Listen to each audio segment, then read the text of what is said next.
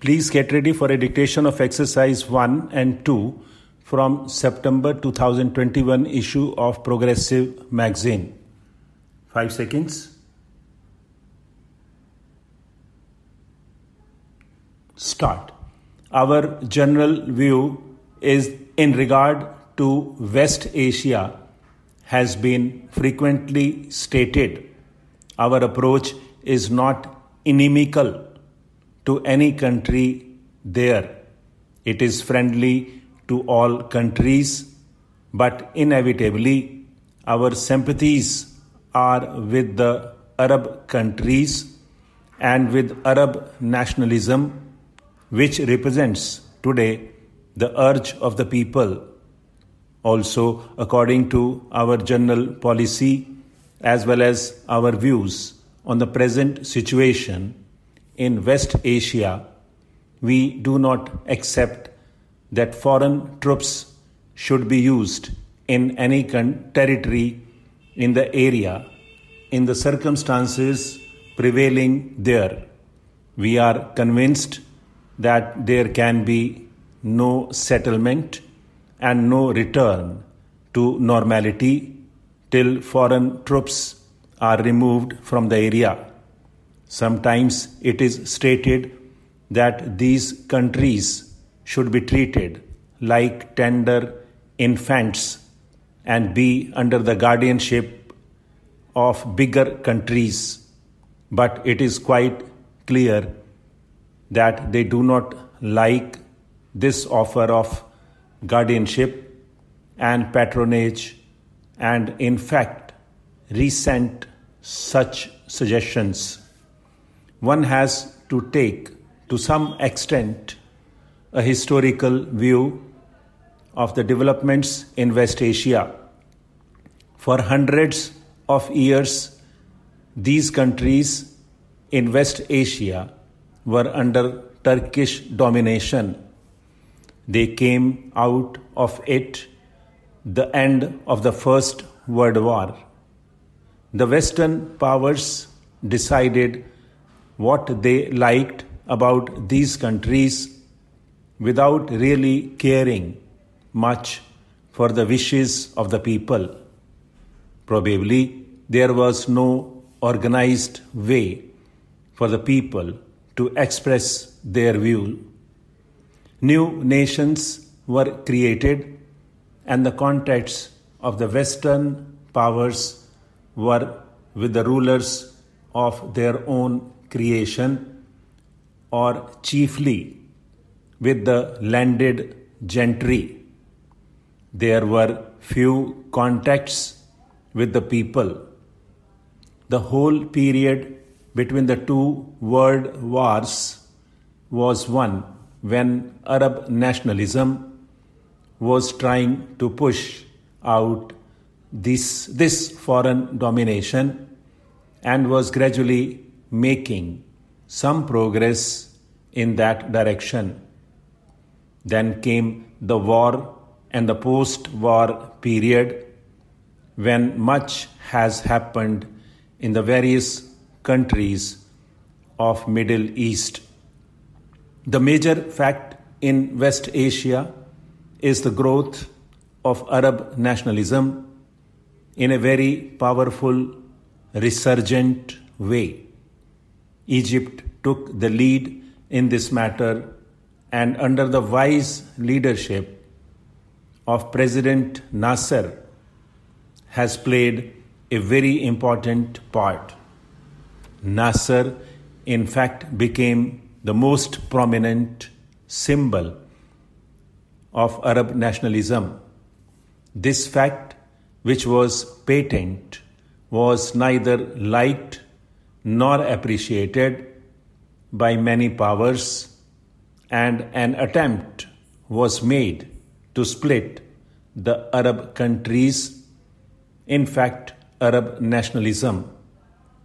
This should not be allowed to happen in the interest of global peace.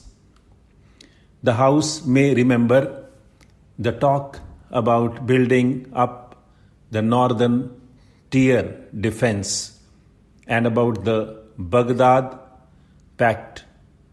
The motives were supposed to be to protect these countries from attack of invasion from the Soviet Union and to give them security and peace.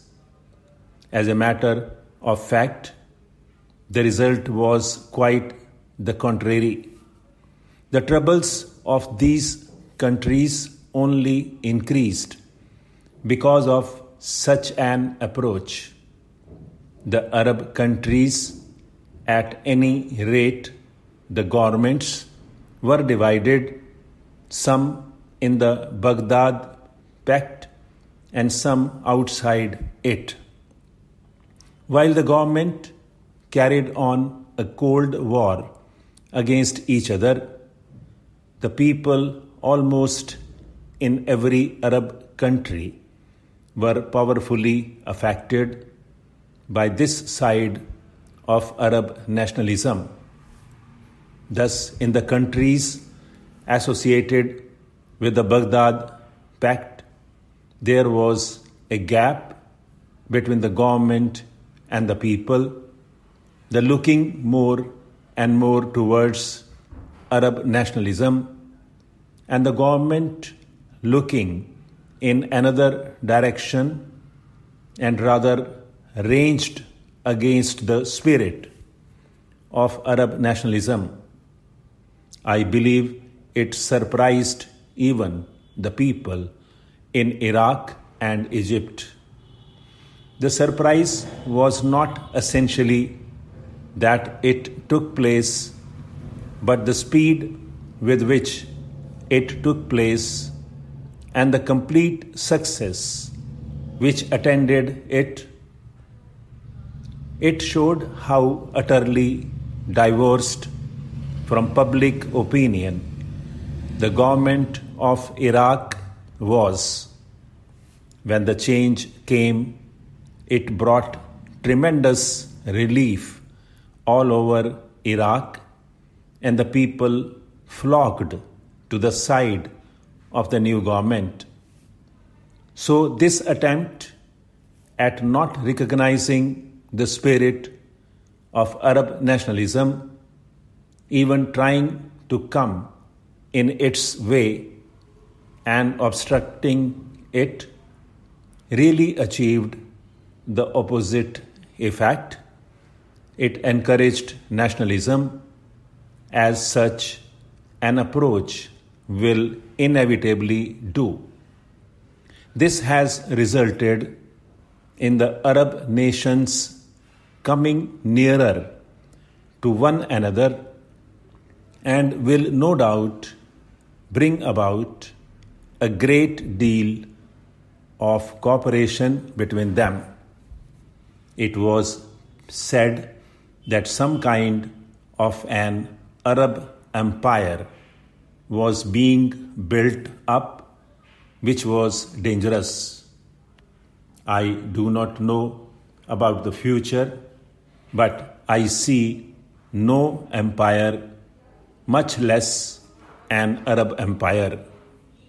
The theory of the vacuum is sometimes advanced as if the removal of the influence of some great powers must necessarily be filled in by some other powers. It is an extraordinary appraisal of the situation which does not recognize the effect of Arab nationalism, which has become such a dominant force. We are convinced that any of the problems of West Asia must be based on the recognition of the dominant urge and force of Arab nationalism. Any settlement must have the goodwill, cooperation of the Arab nations.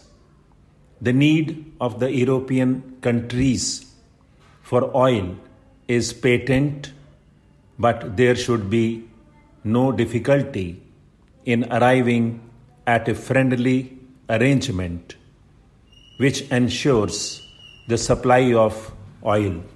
Stop.